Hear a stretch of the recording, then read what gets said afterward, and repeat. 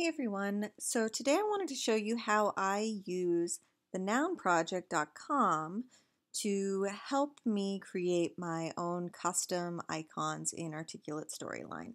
So the Noun Project is very comprehensive in terms, it's kind of like a crowdsourced illustration platform where creators come and they they upload their designs, their iconography.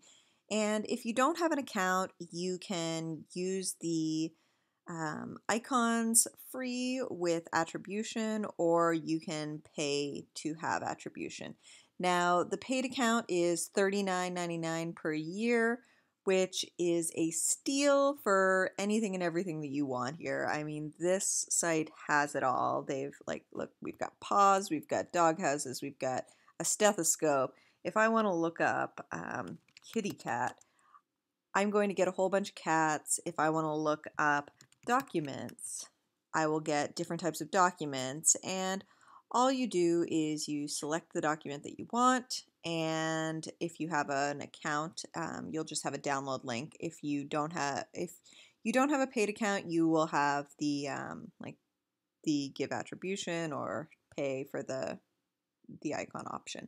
Now, you can also customize which colors you want them to appear in, which is super helpful.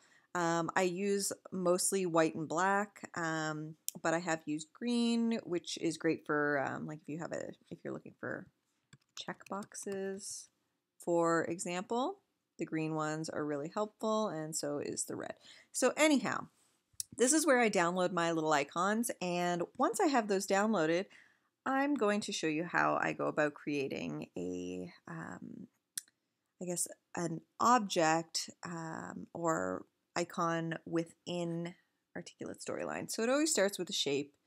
I'm going to select the oval shape. It's my favorite shape to create things from. So I'm just going to create my shape here. Let's say I want it to be purple. Make my outline purple. And then what I'm going to go and do is add my image. Now, I just excuse my download folder. It's really bad. Let's say I'll take this ballot box here. So then I get my image and I just resize it. And these are fully scalable, which makes it really great for creating icons. And I'm going to scale my oval a little bit, move this over. I'm going to position it a little more horizontally. That's good enough. And then I have my little icon. So what I like to do to clean up my timeline is, see how I've got my oval one and picture one? I'm just going to highlight both of those and select Control G. And now I have grouped those two slide objects into one. They are my icon. I can still edit them if I click in. You just have to click multiple times. So click once, I get my group. Click second, I get my oval. And click third, I get my picture. And if I get my picture, I can quickly swap out by using the change picture functionality and say, instead of a ballot box, I want this document. I can change that very easily. You can also go in and adjust your slide objects from the expand group function. So that's one way. I'll show you another